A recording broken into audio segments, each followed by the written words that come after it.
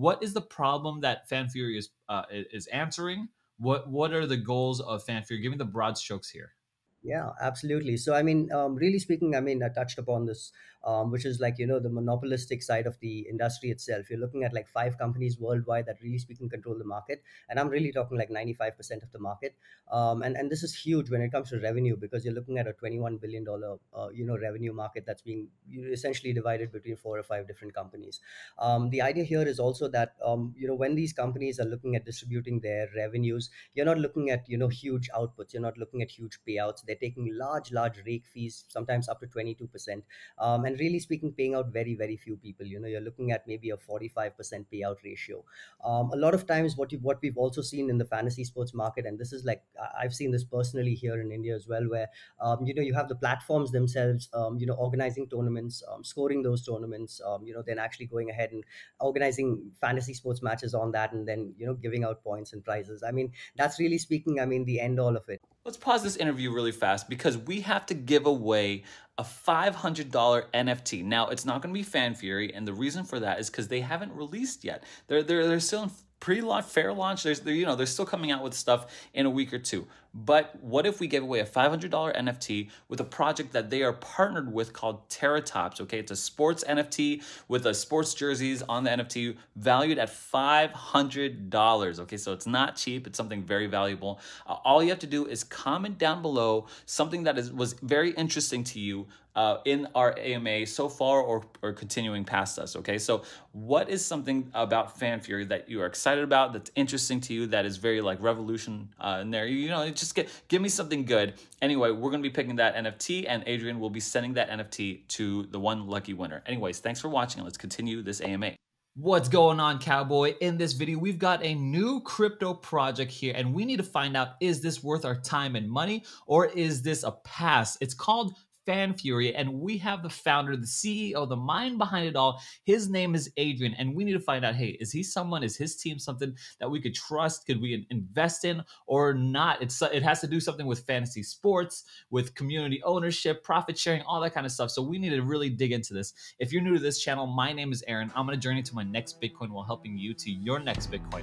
And I'm not your financial advisor, just a lizard brain cowboy exploring as many crypto projects out here just to make some money. Okay, that's the bottom line here. We're trying to find some good projects to invest in, to see some high returns. And how do we determine these good projects? Well, sometimes we go on YouTube and we look at these other YouTubers and we're like, they're just talking about some project and they're getting paid behind the scenes. They're not disclosing that to us. And they're like, it's this weird, like this fake shilling that I'm so tired of. You know what I'm saying? So what I want to do is I want to interview straight from the horse's mouth to our cowboy ears, to our lizard brain.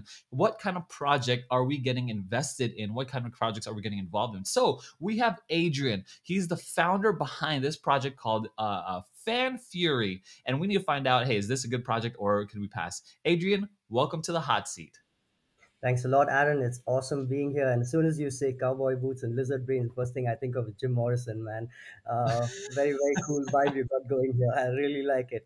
But Good. yeah, thanks for having me. My name is Adrian. I'm actually the CEO of FanFury. It's great to be here, Aaron. We've got a lot to talk about. Good deal. Just so you know what the concept is here. I just so everyone knows, I'm getting compensated for this video, and you're here. I want you to talk about your project with all the wisdom and insight that you could possibly muster up, and it's for the viewer here, for any cowboy who's watching and wanting to invest in something. And so I want you to like really come at us with what the Yep. project's all about. But before we even get to FanFury, I want to know about you. What's your background in coming into crypto before FanFury?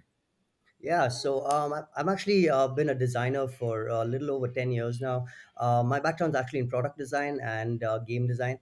So I've worked with a whole lot of companies, both international and domestic, doing sort of consumer apps and consumer games over the last 10 years. My job has been mainly around the product design itself. It started with UI UX, and then I sort of moved into concept design, which is where I sort of ended up with my last job. Weirdly enough, in financials, fintech, and the financial domain, which is actually speaking, where I actually got into the crypto space. Really speaking, blockchain was sort of taking off in the fintech space, and being a designer, being a product designer, designer, you really want to stay ahead of the trends. You want to get ahead. You want to make sure you're keeping up with the Kardashians, so to say. So attended my first blockchain conference within the organization itself. It was one that was organized by the organization. So I really got an insight into Bancor and some of the early guys into the space. Which is where I then jumped into sort of the trading side of things. Got caught up in the Luna wave, really, so to say, towards the end of 2020, and then Mirror and Anchor came out, really hit the market huge. So I sort of aped in, to the entire Luna system, and then, I mean, to be honest, for me, it was more knowledge based approach rather than anything. I'm going to be honest. I wasn't really one of those who was looking to get rich quick. That's not really the reason I got into crypto. For me, it was really the beauty behind the blockchain side of things and the actual technical side of things that brought me into the space itself. The privacy around blockchain and Bitcoin was just sort of this enigmatic thing that drew me to it. So weirdly enough, my first buy was Dogecoin. Got caught up in the wave, made like an 8x in one day, and thought I was this mad guy. Got caught up in in a lot of trading and margin trading, and as they say, got wrecked. But yeah, like, that was really my introduction into the crypto market itself. Sort of this weird wave of knowledge mixed with enthusiasm, excitement, and then just getting wrecked all over. But yeah, I mean, to be honest, post that, for the most part, I've always wanted to build. Been a builder on multiple occasions, just nothing really taken off. But this was a good opportunity for us, looking at the ecosystem itself, being very young, and looking at the sports world. I've been a sports person all my life. So fantasy sports has been part of me for a little over 15, 16 years. Being playing fantasy sports with my brothers, with my friends. So this has been a long time coming. To be honest, we've looked at the space. It's pretty much a monopolistic space. When you think about it, very few companies really controlling this entire huge industry. So when we looked at it, we really felt like the blockchain was one of the best ways for us to decentralize this entire industry, both in terms of ownership as well as in terms of the real money that goes into the market itself. And I'll get into how FanFury does that. Gotcha. So, just as a summarization, that you have a background in design, a background in Yeah, design, particularly fintech, and then that got you in, and then you just have a side hobby of being a fan, like fantasy sports. yeah, And so, when you yeah. merge all that together, you kind of get something like Fan Fury. Now, tell me, what is the problem that Fan Fury is answering? What are the goals of Fan Fury? Give me the broad strokes here. Yeah, absolutely. So, I mean, really speaking, I mean, I touched upon this, which is like, the monopolistic side of the industry itself. You're looking at like five companies worldwide that really speaking control the market. And I'm really talking like 95% of the market. And this is huge when it comes to revenue, because you're looking at a $21 billion, revenue market that's being essentially divided between four or five different companies. The idea here is also that, when these companies are looking at distributing their revenues, you're not looking at huge outputs. You're not looking at huge payouts. They're taking large rake fees, sometimes up to 22%, and really speaking, paying out very, very few people. You're looking at maybe a 45% payout ratio.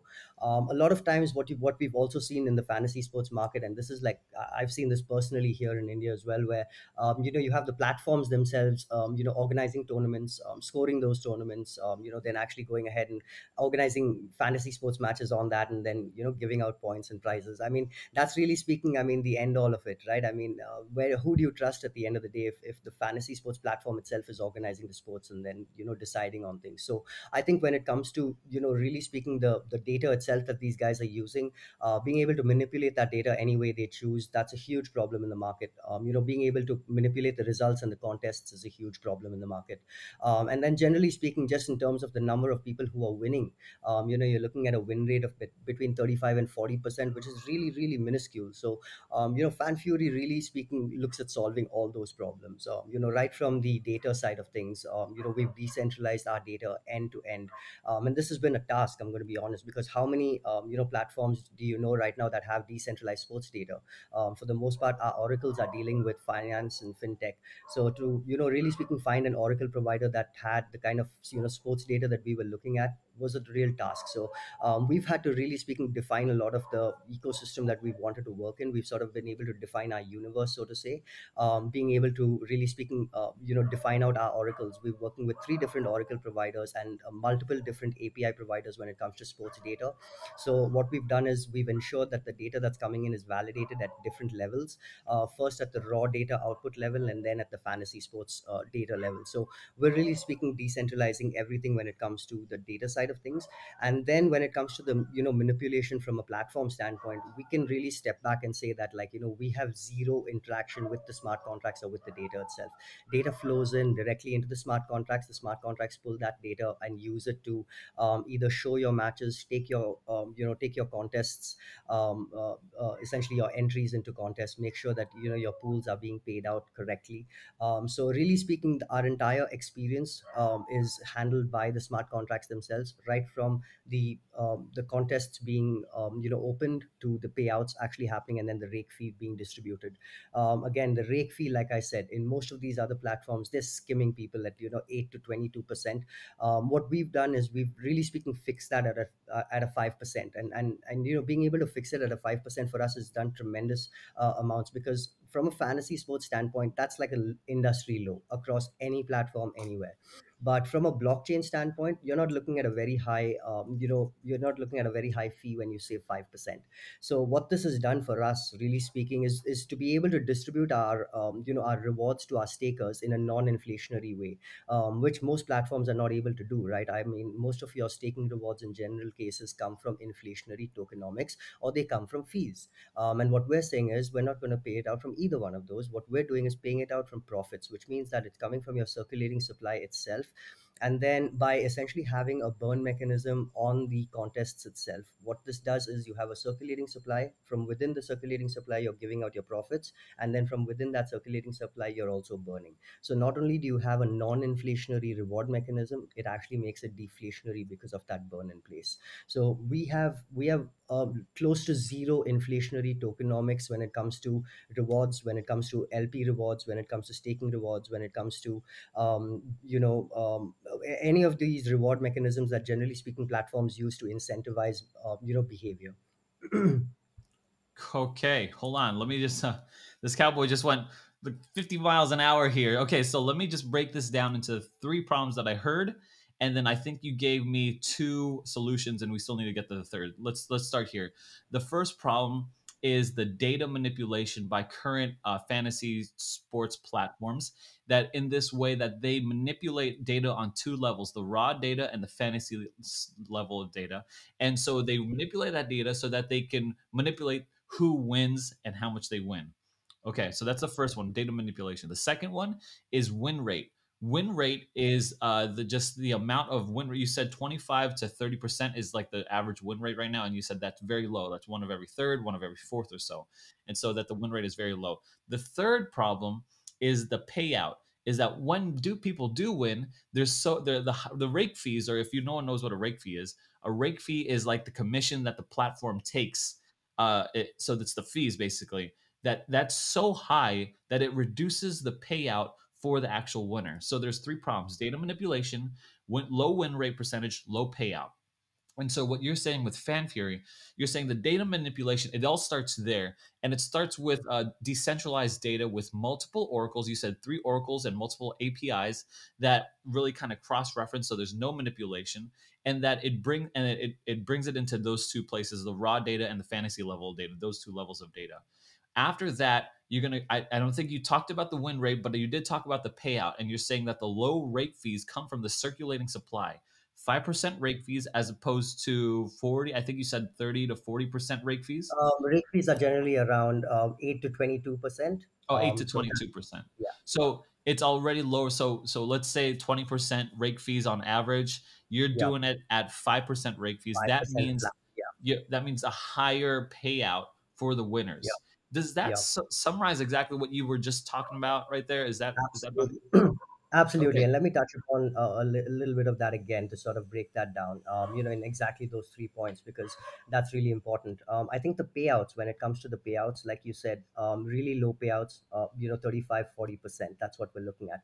In FanFury, what we've done is we've taken that and upped it right up to 75%. So on any given contest, you're going to have a 75% win rate out of every 100 participants. And one of the things that we've been able to do, being a blockchain platform, is the 25% that don't win, we've been able to incentivize them with a 5% cashback. So if you are part of the 75%, you have a winning coming in. If you're part of the 25% that's just not cut it, you get a 5% cashback on whatever your entry is. Okay. So Okay. really So speaking, let me just get those numbers straight. So you're saying for a win rate, meaning 75% who enter will win, and if you're not yep, part of that, you get a 5% cash back. yep. Perfect. And then your payouts, how much are your payout percentages again? 95% payouts. 95% Yeah, payouts because I mean compared we're to the taking a previous 5%. 45% payouts from Yeah, other yeah. platforms. Yeah. So let me put it this way. Payouts are basically rake fee, or rather total price pool minus the rake fee. So that's 95% basically. So because we've only taken a 5% rake fee, so you got 95% of your pool to distribute. That pool is being distributed among 75% of the participants, which in other cases is 40%.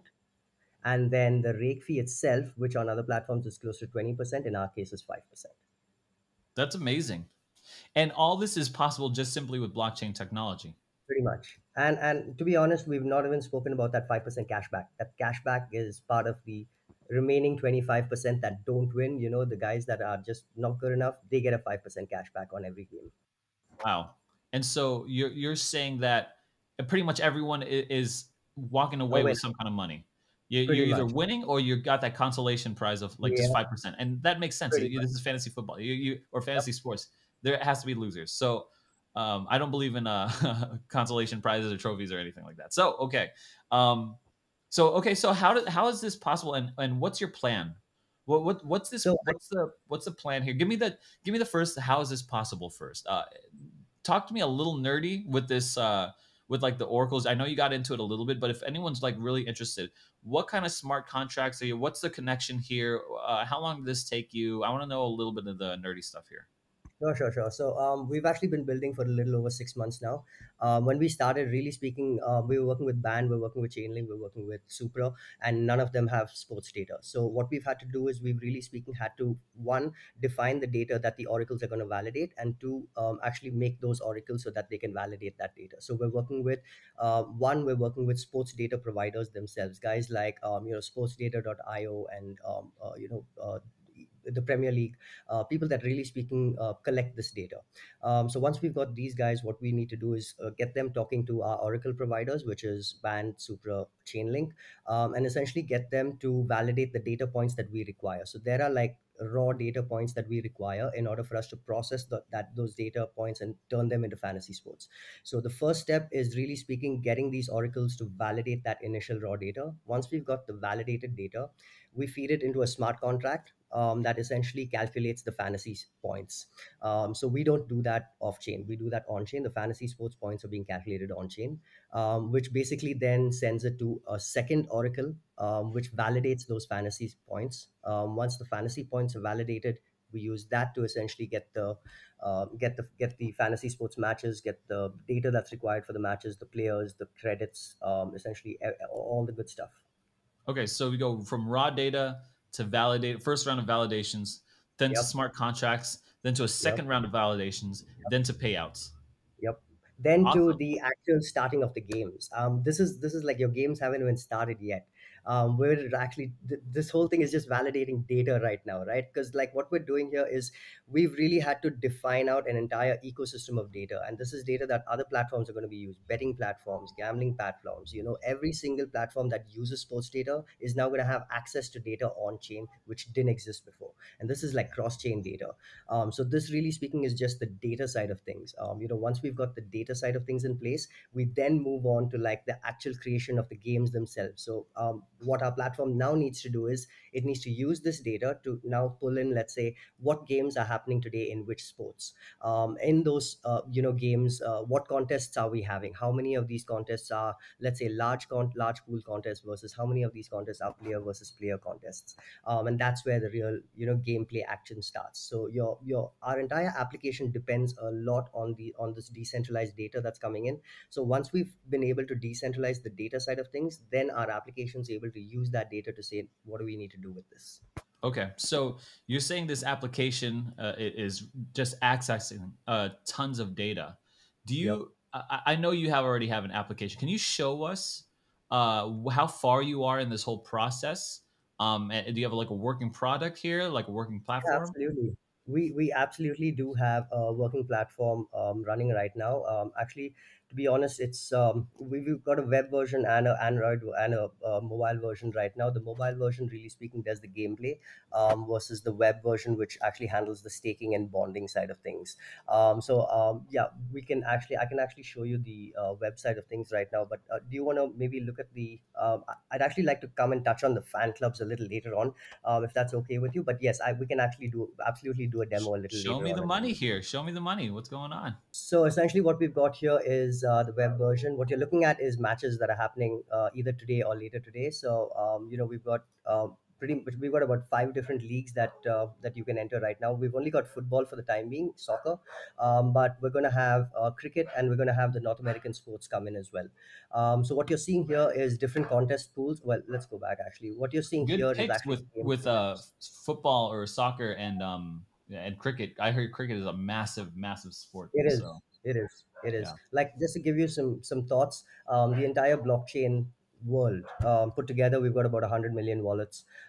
India, we've got a platform here in India called Dream 11, and Dream 11 itself has 130 million users, active users. golly, Yeah. So when I say it's massive, like, it is massive, and yeah, this is like just an Indian audience. We're not even talking world audience, because like yeah, yep, it's yep, yeah, it's geofenced, so it's massive.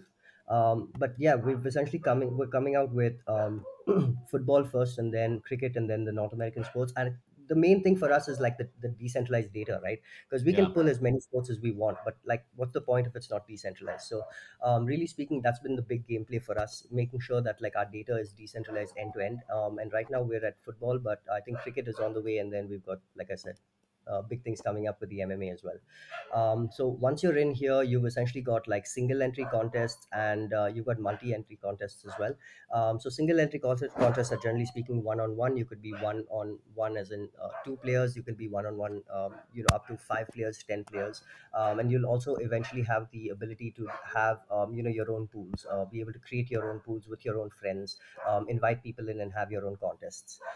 So generally speaking, if you're trying to enter one of these contests, the first thing you're going to have to do is come in and create a new team. And the way that you create a team is, there are like certain, obviously, restrictions on how you can create one, right? So you can't let's say, select every player from a single site. So you're going to have to be judicious with the way you select your players. And I think also, in terms of like the amount of credits you've got versus how you're going to actually be able to spend those credits. So the idea here is that you should be able to ideally only select, um, or rather, you shouldn't be able to select only good players. The idea is that you need to balance your team out between, let's say, really good players and some of the average players, because then it doesn't become fun, right? I mean, what's the idea if you're going to be able to select all the really good players? So the idea here is that once you've selected your team, why is it not allowed to?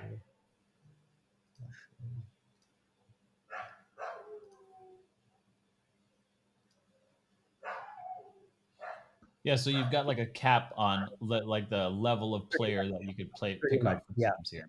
Yeah, that's the idea. Let me see if there's another. Yeah, perfect. So yeah, you got basically a cap on the number of players, as well as you've got a cap on the amount of credits as well. So the idea is that you should be able to only select, let's say, some good players and some uh, average players, let's say, for example. Once you're done selecting your players, and to be honest, like, I want to make this like really clear. In terms of the gameplay, we're going for a strictly fantasy sports gameplay. We're not changing much in terms of like the experience itself, because one of the things that we want to play off is we want to play off the fact that like our learning curve is really really really steep. You don't need to be able to come in and learn. We've got a fantasy sports audience that is like a couple of billion people. We don't need to teach these guys something new. All we need to do is show them the platform and tell them that you're getting better rewards, and that's all they need to move over. So really speaking, what we want to do is to make sure that the experience we're offering people is as similar as what they're really right now used to. So when you're looking at the experience itself, like in terms of like how you're going to go through stuff, it really speaking is exactly like you would if you were let's say on any other fantasy sports platform. So once you've created your team, you could just go ahead and join the contest, and like I said, depending on whether you're joining a pool that has multiple entries or a single entry, you can choose to have multiple teams here. So as soon as you're joining the contest, what we're doing here is, if you notice, all the contest entries are in dollars, but when you're paying your fees, you're paying them in Fury. And really speaking, what we're doing here is you're actually paying a dollar amount of Fury whenever you're entering a contest. So the idea here is that as soon as you create as soon as you make your entry, what the system is doing is it's essentially buying Fury at a certain dollar amount and entering that dollar amount of Fury into the contest pool. So one of the things that like I want to sort of touch upon. I'm just going to stop sharing for a moment. Sorry. It's just going to create the pool. While it creates the pool, I just want to get into the tokenomic side of things. So basically the idea here is that we've got a deflationary token. We've got 420 million tokens that are right, like created right off the bat, and we don't mint anymore. But the way that the tokenomics works is that when you're entering a contest, our contests are essentially um, are priced in dollars but are paid for in Fury. So what this does is, when you're actually entering a contest, let's say you've got a $10 contest pool, I'm making sure I collect $10 from every single person, even though they may be paying a different Fury amount whenever they're entering. So whatever the price of Fury is, it doesn't matter. The point is that you're paying $10 worth of Fury whenever you enter. Now on my side, I need to make sure that the price pool, like the integrity of that price pool, is maintained, right? I can't tell you that the price pool is like $10,000 and pay you 8,000. So the way that I maintain that price pool or the integrity is that as soon as you make your payment of Fury, I immediately turn that into USD on my side, and I'm holding this price amount in USD. So what this does is, like, the integrity of the price pool is always maintained, no matter like what the time difference is between entry and exit. So when it comes time for me to make my payouts, the game is over, everything is done, I've got my winners, I've got everything done, and I need to make sure that I'm paying out my participants. What I do at that point is I make a single transaction where I'm essentially converting all my USD into Fury to make my payout. So even the payouts themselves are actually being done in Fury at the price at which Fury is at that point. So in terms of the burn mechanics, right, like the burn mechanics are really really closely related to the price of Fury at that point in time. So when you're, let's say, converting your USD back into Fury at that point, what's the price of Fury? How many dollars worth of Fury are you burning? So if the price of Fury is really really high, you're essentially burning very very little Fury, so you can maintain the overall value of the pool. Versus if the price of Fury is really low, you're putting a lot of pressure on the supply itself, making sure that because you've got a certain amount of game volume with a diminishing supply, what you can do is put a certain amount of pressure on the price. So So really you're speaking, using the fees to balance out the overall price of Fury. It doesn't matter if it's volatile. You're still paying peg to that $10 price point. yeah, always to the price pool, but also when it comes to the payouts and the burn, like, it's the burn itself is always pegged to the price of Fury. And that's important because, like, because you have a fixed supply of Fury, what this does is, if you have like a low price of Fury, you're always going to have, let's say, a certain dollar amount of transactional volume from the game, right? So what this is going to do is, because you've got a certain amount of transactional volume, you're always going to be burning a certain dollar amount of Fury. So let's say that dollar amount on a daily basis is like $2 million worth of Fury. It sort of puts this sort of this pressure on the token itself, because it's a fixed supply and you're burning like a dollar amount every single game. So what happens is, like, if the price of Fury is low, let's say it's at 10 cents and you're burning $2 million worth of Fury, you're essentially burning 20 million Fury tokens. Got it. If so, Yeah. let's say the price of Fury is at $1, you're essentially burning 2 million Fury tokens. And really Right. speaking, what this does is, because you have a fixed token supply and a fixed circulating supply, or rather relatively fixed circulating supply, this is going to put a huge amount of pressure on the token price itself, if not to push it up, at least to prevent it from falling too much. Got and you bring it to use to some that's like utility for the token. Like that's why it gives purpose to why it's being used, why it's being bought and converted. Absolutely. And there's always utility, because, like, because of the fact that we're marketing it to fantasy sports users. This game is not marketed at crypto. We don't care about our crypto users, to be honest. We're marketing this to fantasy sports users. Like, we're taking on DraftKings and FanDuel, like, head on. We've got the wherewithal to take them on, simply because, like, on a DraftKings or a FanDuel, they can offer you like a 4 week honeymoon period, let's say, where they're giving you like a cashback or whatever it is. They can't do it indefinitely. Like, they've got an 800 million marketing budget right now that they exhaust on a single player in 4 weeks. So our thing is that we don't need that. Essentially, what we can do is we can have a 75% payout as well as a 5% cashback, and still be able to, like, easily have a profit that we're paying out to our stakers. So because of the fact that, one, we can have a retention strategy that is basically 100% payout, and two, because we have a marketing strategy that, really speaking, is talking to our fantasy sports users. We don't need to worry about that budget that Dream 11 uses, or DraftKings uses, to bring their customers in. Because, like, really speaking, what we want to do is, by putting the platform into the hands of fantasy sports users, what we're saying is that, look, you guys play fantasy sports anyway. Why not come and own the platform itself? Why not come and actually take part in the ownership of the platform, rather than going somewhere else, putting your money there and paying it out to somebody else?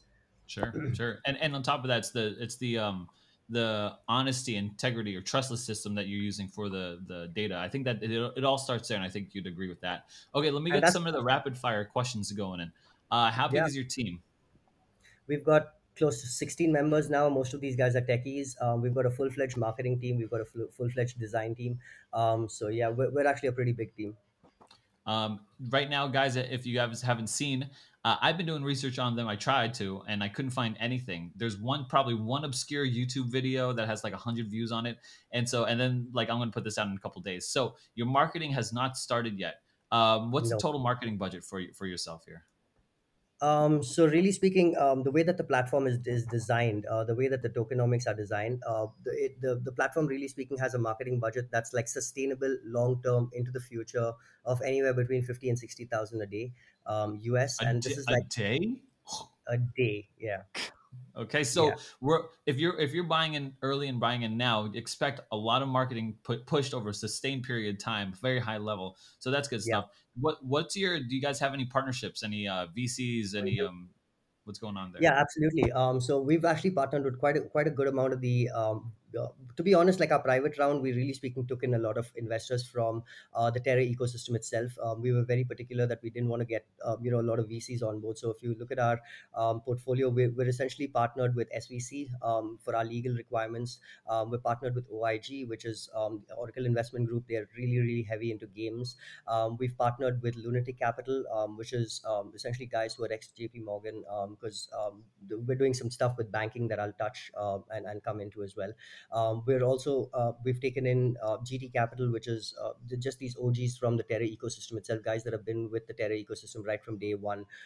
We've got some of the very hugely influential people from the Terra ecosystem itself, like Midas and Nicholas Flamel.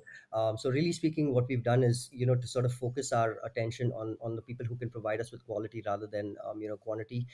We've not been we've been relatively lucky to sort of sell out all three rounds, but that's one of the reasons we've been relatively lucky to have our choice of picks when it comes to our investors as well.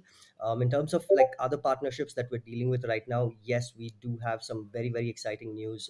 Some brand ambassadors that are going to be signing with us in the next few days, both from the MMA side, from the NFL side, as well as from the FIFA side of things. We've also got some very interesting partnerships that we're looking at for the coming season. I'm going to say that it's going to be with a Premier League club for sure.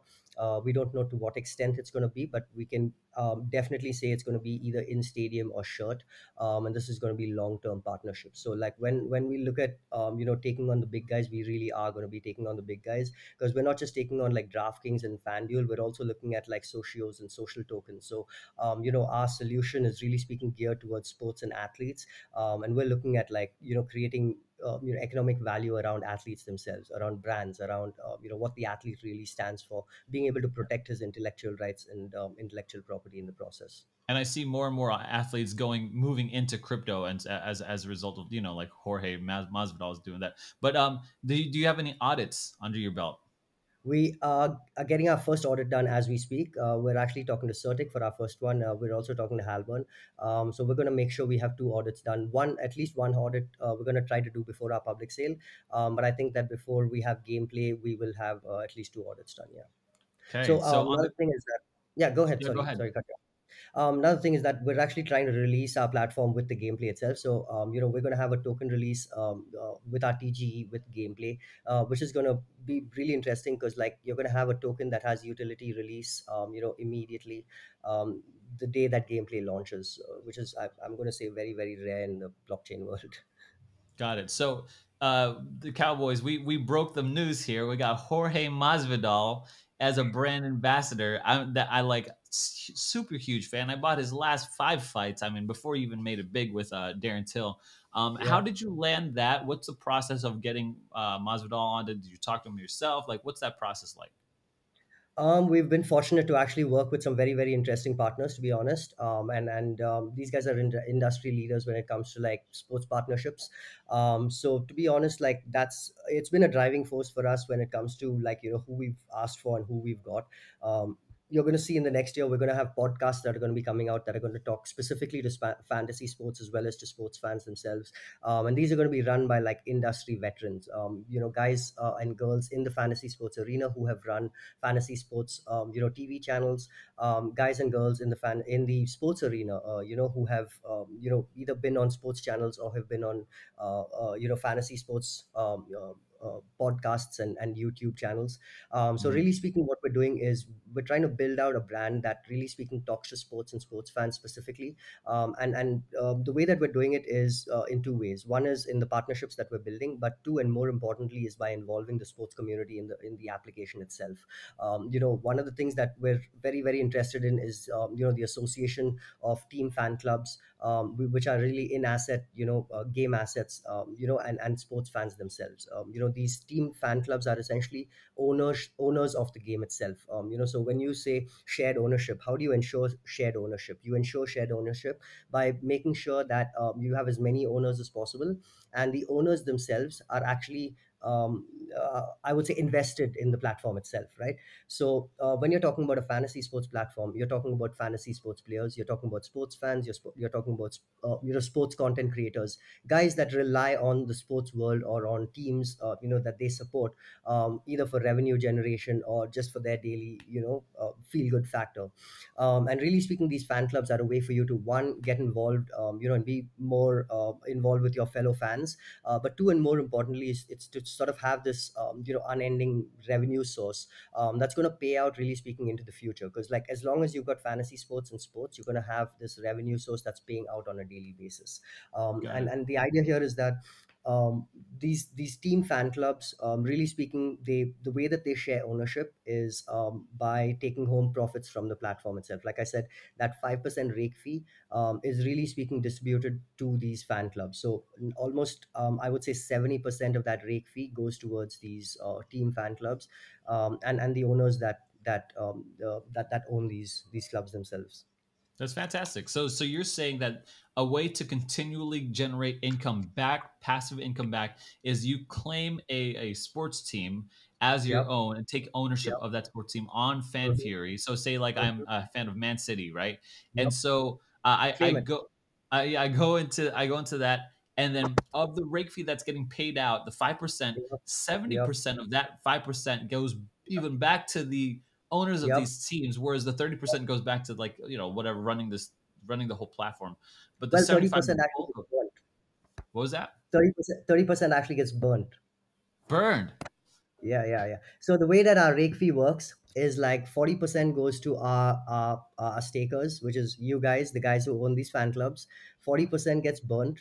10% goes to our liquidity providers, which is in our case, we provide protocol owned liquidity. So the liquidity providers are ourselves. And then we've got 2% that goes to a charity platform, and 8% that goes to like the development efforts of the platform itself. Okay, So that's that's where I was like, how do you make money here? I was like, okay, there it is. There it is. Okay, got it.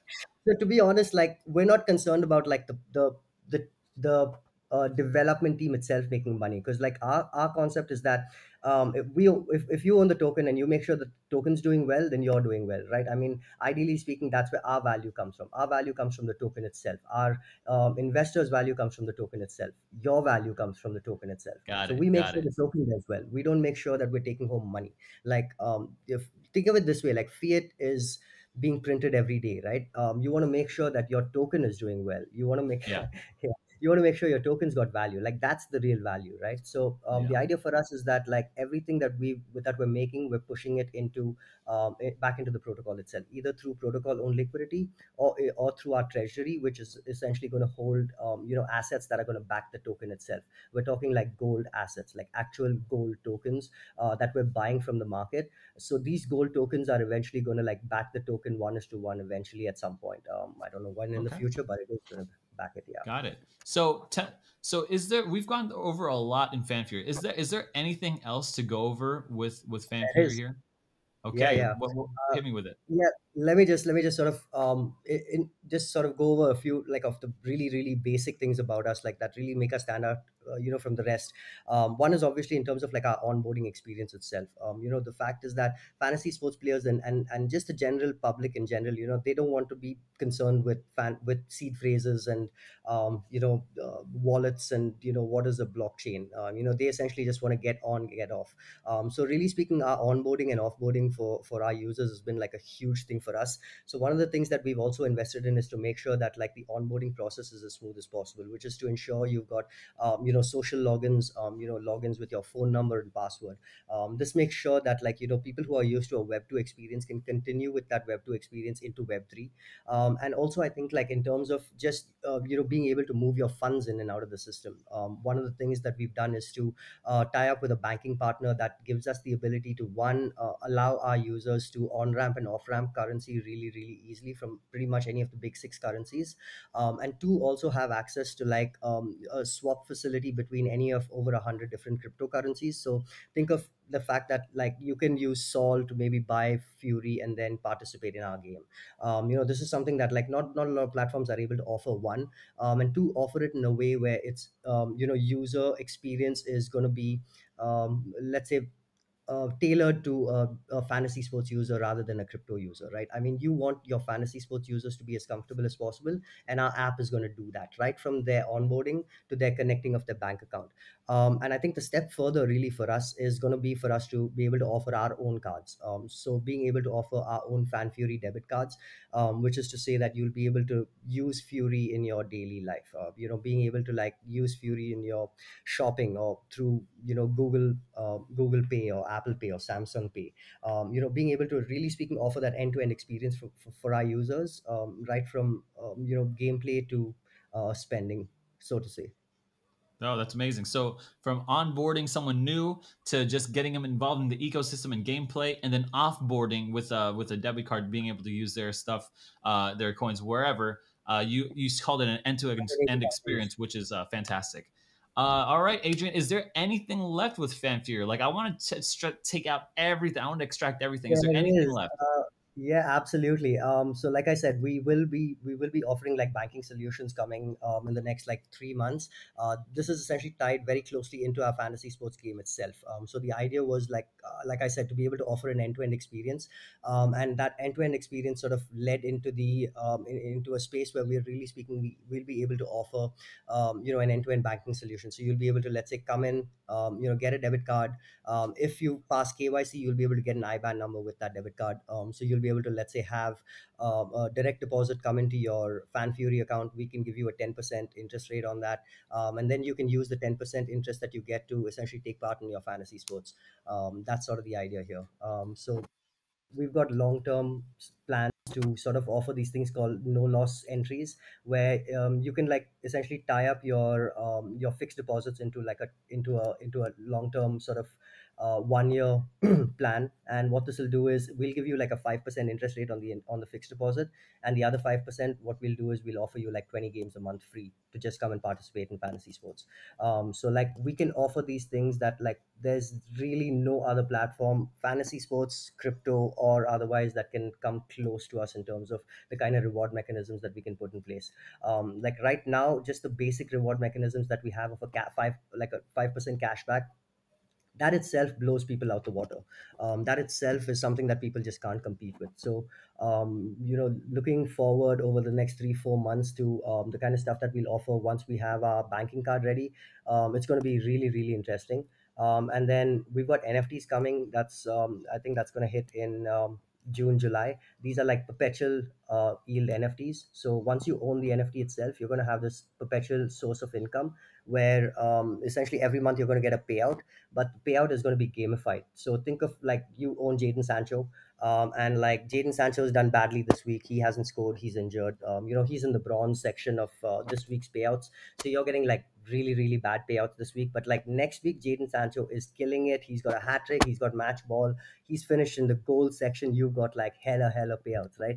So the idea is like week on week, you want to make sure like your NFTs, you're looking at what your NFT is doing, because not only are you like getting your weekly payouts, but these are year on year, right? You're like competing on fantasy sports year on year essentially. And when this player retires, he essentially moves into this Hall of Fame sort of section where wherever he finishes, if he finishes in that bronze section, you're stuck with bronze rewards for the rest of your life, man. So sorry to say, but if he finishes in the gold section, you're stuck with gold rewards for the rest of your life. So it's going to be really important and interesting to see like people come in and buy these NFTs, because there's only going to be like 250 of them that are going to be minted. So like 250 NFTs, and perpetual payouts right from month one. That's coming in another 3 months. We can touch on that if you want. And then we've got something called athlete social tokens that we're going to be launching in towards the end of this year. And really speaking, this is like the creme de la creme, right? This is going to be like uh, our sort of cherry on the cake. Being able to have social tokens that are like Shaquille O'Neal's own social tokens called Shaqs, let's say. Where he's going to be really speaking able to create his own economic value within this social token. So think of like him being able to sell his own merchandise, his own NFTs, his own everything with his own currency. So being able to generate revenue and volume and value for this currency through his own products, through let's say his partnerships with, let's say, Ronaldo or people like that. So let's say using Shaqs to buy Ronaldo's perfume. Like this is stuff that we can do. And this is stuff that we're talking to athletes about right now, like being able to create economic value for them, like generational economic value for them. It's not like economic value that goes away with like one shirt sale. This is generational economic value that's going to continue to like give them and their next of kins over like generations to come. So like this is inspirational stuff for the athlete and for the sports sector itself. And to be able to like feed off these two markets, like fantasy sports, sports fans, athletes, sports personalities. It's a heady mix. Awesome. Jeez Louise. Okay, so you've got NFTs that create a perpetual source of income. You've got athlete social tokens coming in the end of the year, and you've got a banking reward system to boot. Is there anything else? No, I don't think so. Jeez Louise. Here's one thing that's a very apparent, Adrian, is that you are extremely excited and on fire about FanFury. And I can't wait to share this with a whole bunch of other Cowboys who would be interested in this sector. Guys, if you're Yeah. interested in FanFury, check out all the links down in the description down below. And check out and join the socials. Check them out. FanFury is a operationally, it's in testnet right now, so it's raring Ready to to go go. here. Yeah, I mean that the one thing I want to tell people is that like really speaking from a blockchain standpoint, where we're giving people the opportunity to come in and like test the platform before we launch. Actually say like like come really look at what you're going to get. And I think that even in terms of the token launch itself, what we're doing is we have a fair token launch.